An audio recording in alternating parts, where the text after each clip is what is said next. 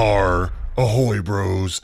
And welcome to another Brograph tutorial. If you're looking for tutorials, ye's come to the right place. Excuse me. Had a frog in my throat. Welcome to a Halloween edition of Brograph. I'm Dave Koss, and I wanted to show you something that I worked on this week using another tutorial that we've actually done. I'm getting in the mood here. As you can see, I've got pumpkin spice latte. I've got Simpsons Halloween specials going behind me. And later on, things get crazy. Little single malt Talisker, aged 10 years. Like you do.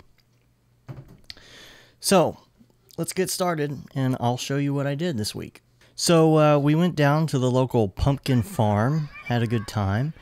We checked out some of the sites, went on some hay rides and stuff like that, and checked out cows, fed them, donkeys, and other stuff like that. It was all a good time, and then we went around looking for the perfect pumpkin that we could take home. Got a few of those and brought them home and started carving them.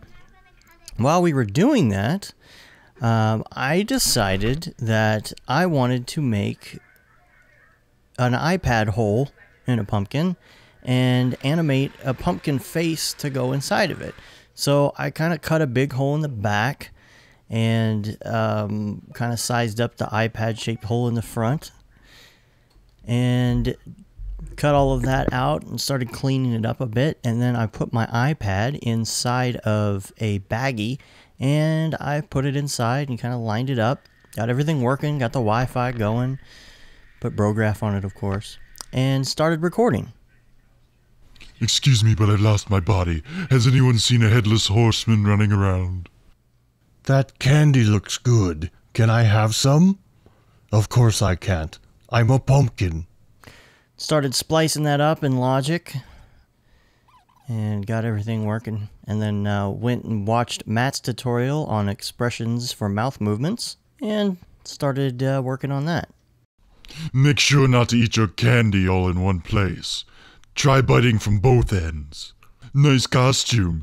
Did your mom make it for you? Because if she did, she's incredibly good at making costumes.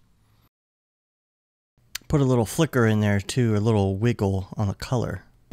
That candy looks good. Can I have some? And once it's done, you can see it looks good. I put a little a Bluetooth deal on it, so I didn't have to run any wires inside the pumpkin.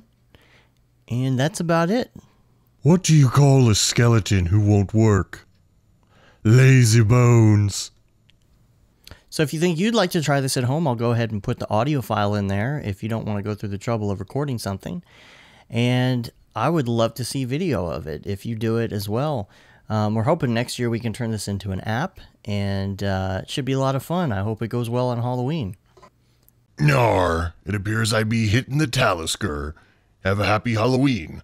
Don't forget to subscribe to our YouTube channel and go to Brograph.com. Later, bros. Nar.